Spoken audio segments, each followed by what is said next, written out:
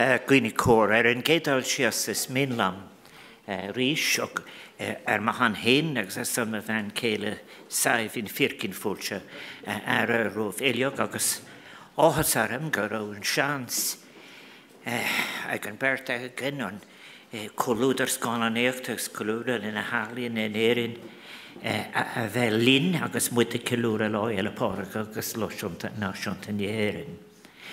May I say how delighted Sabina and I are to have the opportunity of having this very creative community called Lodra na Crochiochta gathered to celebrate with us Slow Elapod, St. Patrick's Day and our National Day. It's such an important occasion, St. Patrick's Day, all over the world. And I recorded a message, really. I mentioned that it's a kind of a recall of a global family to celebrate a shared culture and history and heritage and language. And it's a day to reflect, too, I think it's important, the life of St. Patrick, himself a migrant like so many Irish in our history. It's a day, how this comes about is that since we came to the Áras and Uachtaráin, Sabina and I have used St. Patrick's Day when we take the opportunity of welcoming to the Áras groups of individuals, citizens who are contributing to our citizenship and who embody through the craft of their lives in their own special, unique way, the values and qualities that we invoke from the life of St. Patrick. Thus, celebrating together on this significant day those values that remain relevant and important in defining our Irishness, indeed, through such work. Among those values that we seek to emulate are, of course, solidarity, friendship, which are, of course, given the community that's gathered here this afternoon, such values are privileged through creativity and through artistic expression. There are qualities that I know, and I was thinking about it since Sabina and I have met you all, that these have been the driving force in the lives and careers of those who join us here today. Performers and other practitioners representing the various elements of our modern film and audiovisual community and our wider performing arts sector. And of course our young musicians who've been looking after us. These are communities for which Sabina and I have profound respect, great affection, and I have to say, looking back on both of our lives, that have given us so many friends. May I commence then by saying, as President of Ireland, that it gives me great joy and pleasure to witness the attention that has been given to the hard-earned success recently of our film community. Now, I was reading in the...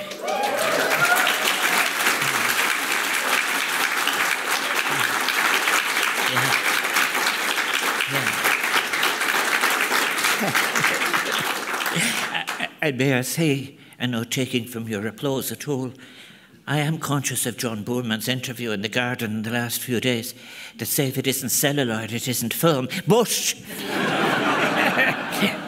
the fact of the matter, I think that, of course, it has been a special period of time with Ireland receiving 14 Oscar nominations having been secured this year.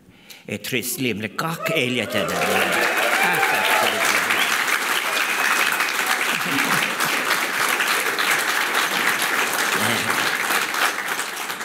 Well, now this success, for many of those will know that, isn't something that has been a recent accomplishment, that, well, it might have been a surprise to the odd few. For those working on film, they will know that it is simply a welcome recognition of what they've been building towards over recent decades, and with the aid of government policies, with very committed artist support. So may I straight away take this opportunity to warmly congratulate the recipients of Oscars at this week's awards for what have been exceptional achievements. I must say, let me begin by saying, having seen it on RTÉ, but very much looking forward to seeing it in the cinema, I was so moved by the warmth conveyed in the award-winning live-action short film, An Irish Goodbye.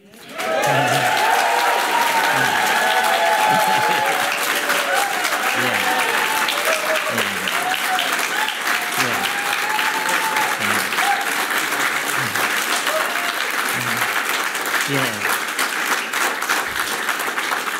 I do want to say that the relationships presented with superb acting, pace and direction had such a ring of authenticity that I could see this is a direction for the future. And I'm absolutely delighted that actor James Martin and director Ross White are with us today. With this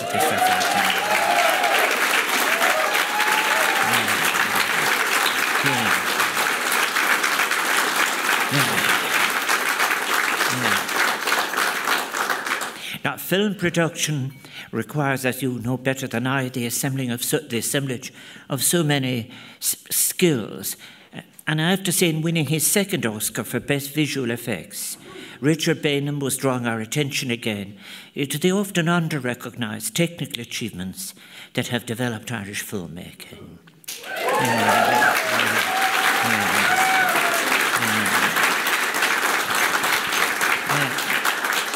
Trace Limle, Richard, but may I offer sincere congratulations to all of the Irish film community who received so many nominations: Colin Farrell, Paul Mescal, Kerry Condon, Brendan Gleeson, Athailin,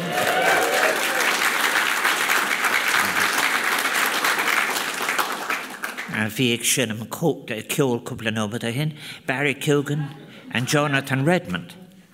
And to all involved, with on Colleen Kuhn, which made history.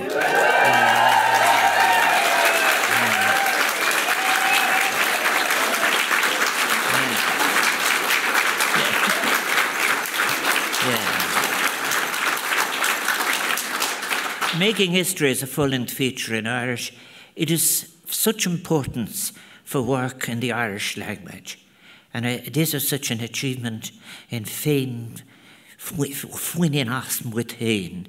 I think is Minlam, Kogodagas Yana, Lish Sturhur Colum Barret, and Sturhur Photografiachta Kate Macala.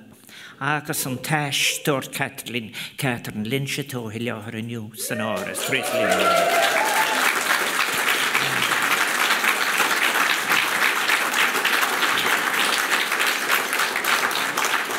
As I've said, congratulating Director of Photography Kate McCullough,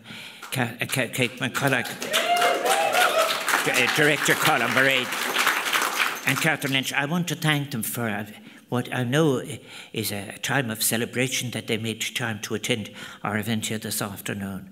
And I'm also delighted that those who were involved in a film I went to see at its launch in Áras are here today. It was a...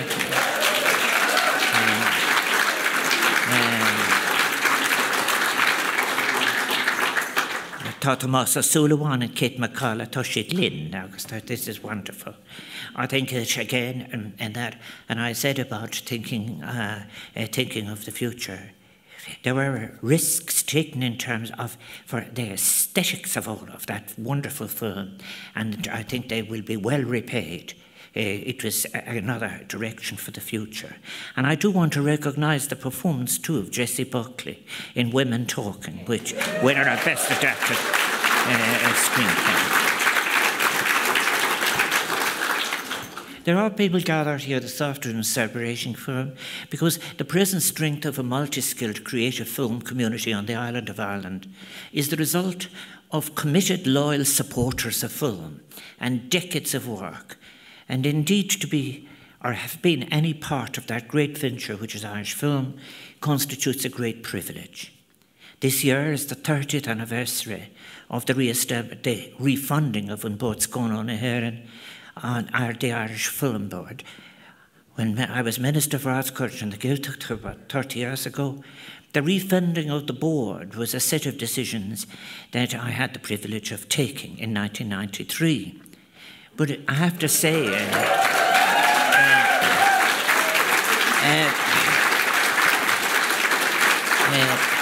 which I do want to say, I believed then, and I still believe, that removing funding of the Irish Film Board in 1987 was a mistake, because Irish filmmakers had continued to achieve considerable international success, including the Oscar-nominated films My Left Foot, The Crying Game, The Field, the box office success of the commitments, which were all produced with non-Irish finance. You see, film and its promise in terms of artistic achievement, and as is now usually referred to as an industry, was kept alive through those periods by believers. The success of the projects I've mentioned, for example, together with intensive and most creative lobbying by members of the film community, such as Leila Doolan and the late Tiernan McBride and others, was incredibly important. And I do remember, can you imagine a newly appointed minister coming down to the gate of Leinster House and finding that there was a picket welcoming you? They knew the tactics all right. But I think as well, most importantly of all, because I was become a minister for the first time, and I remember when Albert Reynolds handed it to me and said, this is your end of things, that in 1992, the report of the working group on Irish film, that was something that made everything possible. It was what I think it enabled me. It enabled me to convince the cabinet of the day of the case for the refunding of the Irish Film Board. The person who worked to that report, I'm delighted that he's here with us this afternoon, was Chris O'Grady.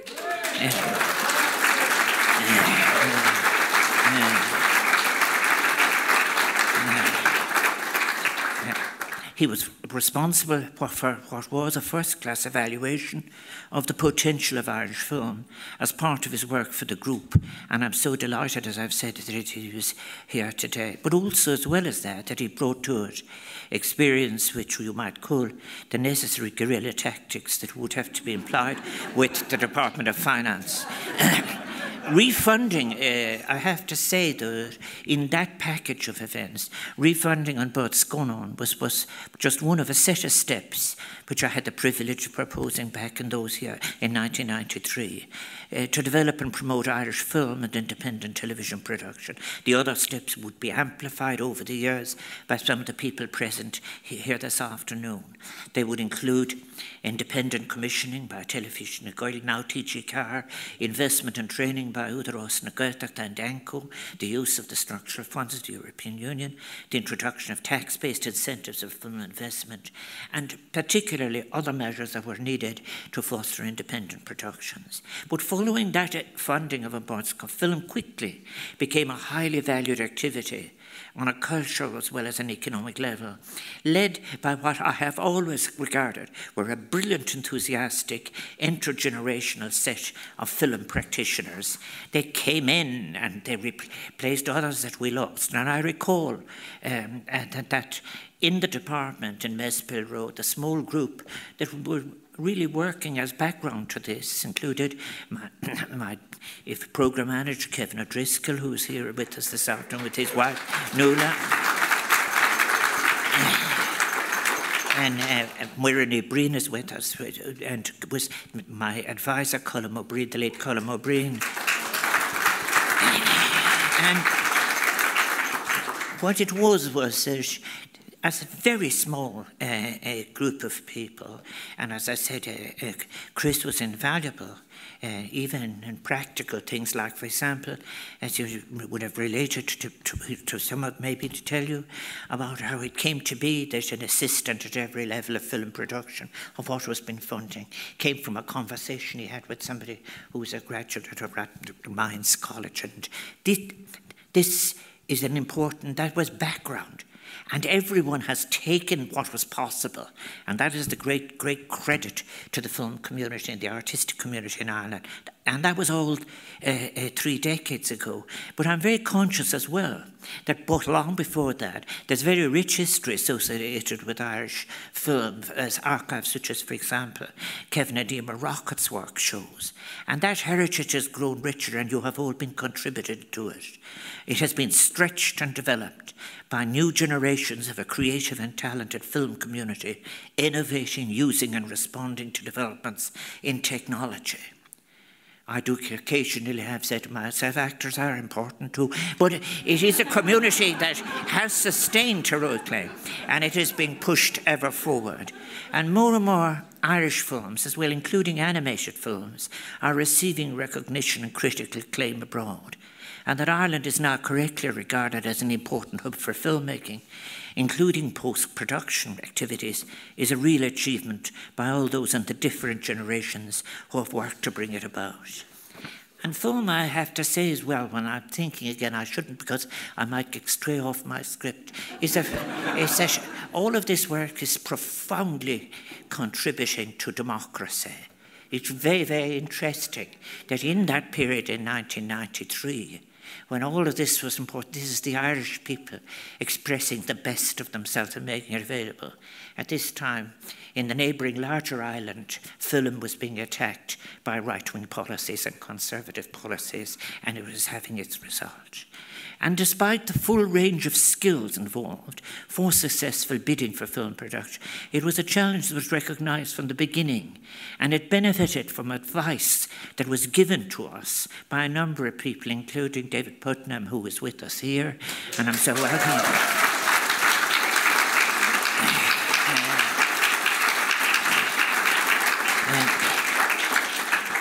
David is someone who loves film and has created his own heritage and Ireland, and I'm delighted that he and his wife, he's now an Irish citizen. I think this might be one of his, and I'm delighted to welcome he and his wife Patsy to the Áras this afternoon. But analysing then the future, that will always be very important.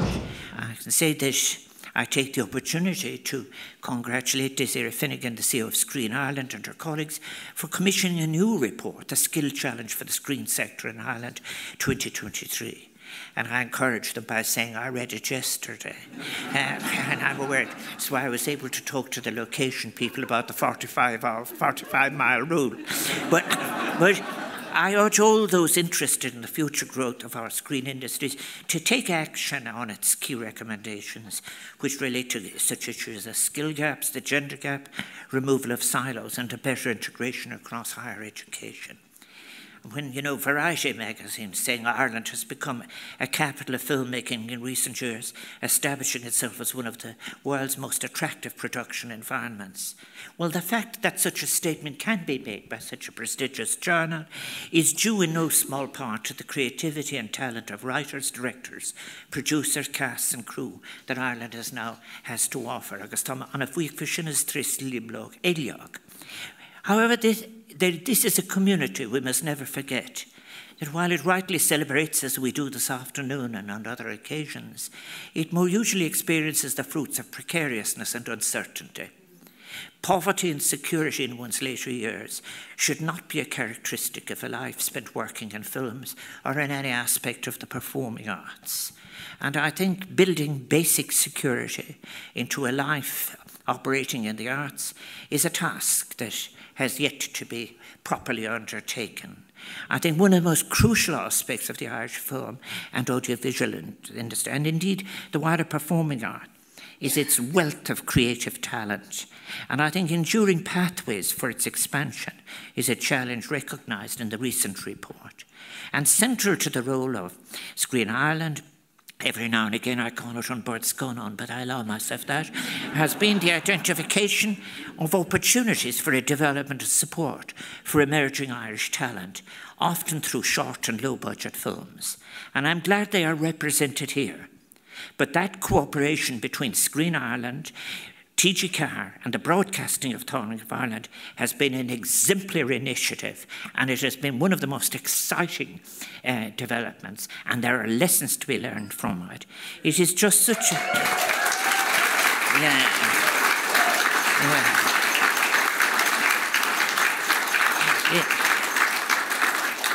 It is also of such incredible importance that the foundational and continuing role of state initiatives and support for the Irish film industry be given appropriate recognition, and even more important, is continued, not just in relation to investment incentives, but in relation to training and creative interaction of state bodies.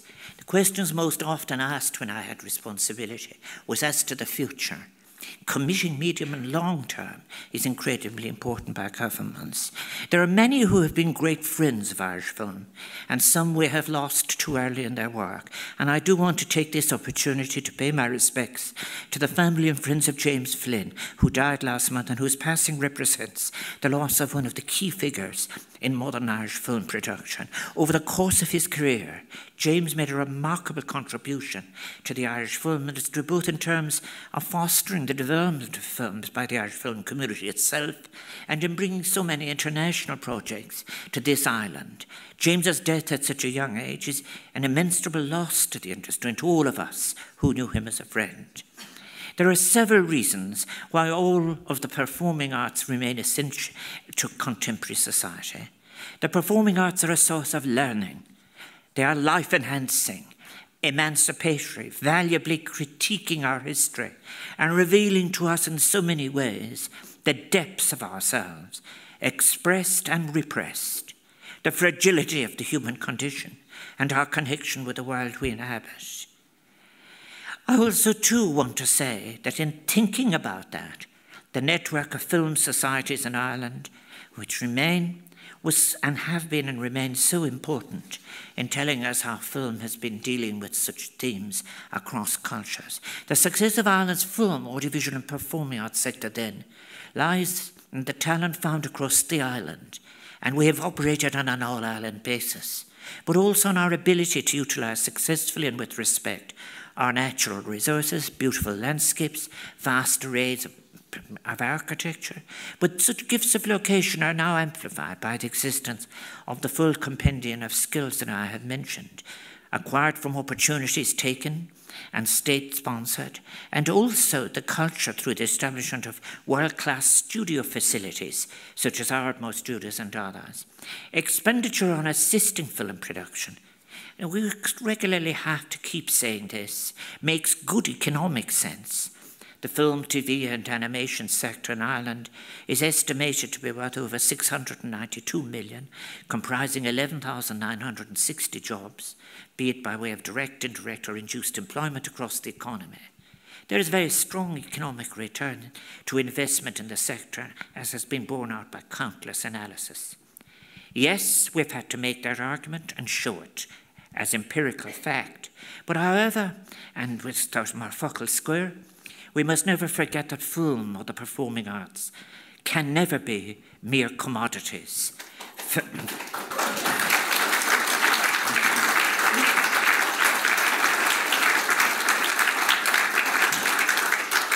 I argued that in 1996 when I was President of the Council of Culture Ministers and Broadcasting Ministers in the European Union. It was a battle that I lost. But it is very important. We cannot commodify our lives. Film is a powerful and distinct art, I think, from which is built, I think, on the magic, yes, of celluloid images now, and I hear John Borman talking to me, but whether it is celluloid or whether it is a card doesn't matter. The fact is, what is being expressed is the imagination, the memory, and the complex present circumstances of a people and their dreams. And in using the many and various artistic mechanisms in innovative and challenging ways, be it through script, lighting, direction, music, silence, film has the capacity of addressing and conveying the very essence of our being, of our human struggles, our sorrow and our joy.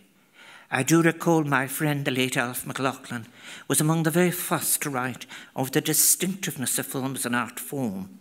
Filmmaking is an independent art form, may draw from and build on skills and forms of practice that are present in the other arts, but is never reducible to them.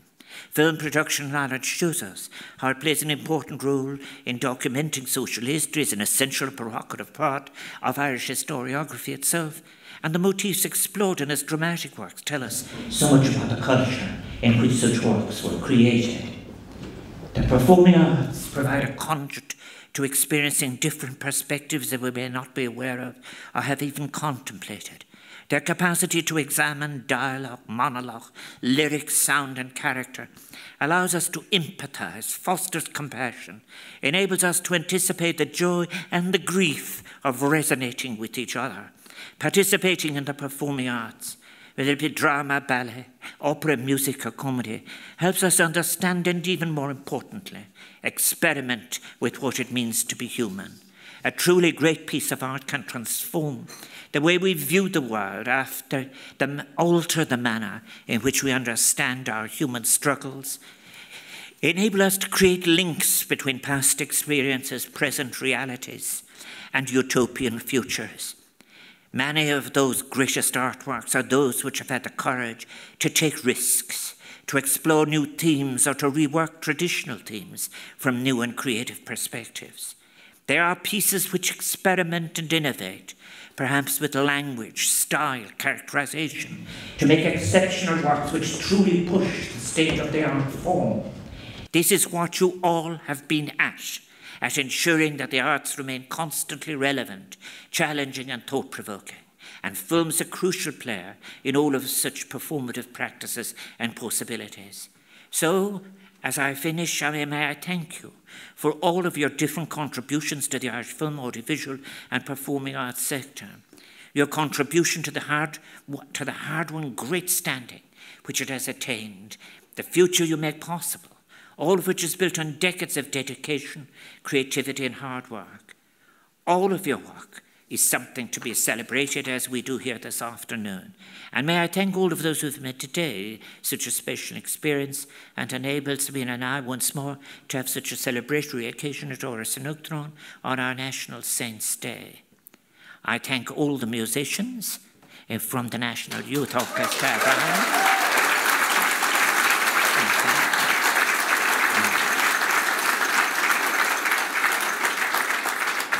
I thank the first aiders, and I'm glad that none of you have collapsed so far. And I do want to thank the staff here at the Áras and those who have been assisting myself and who've all worked so hard to make today a success.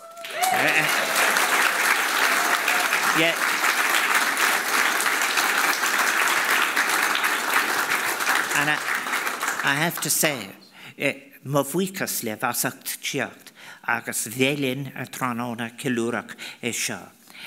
Bergach bannacht an taci is cuma cyn togra meg siúr agi, is bannacht in a failure or a village. Mille buikas, thank you.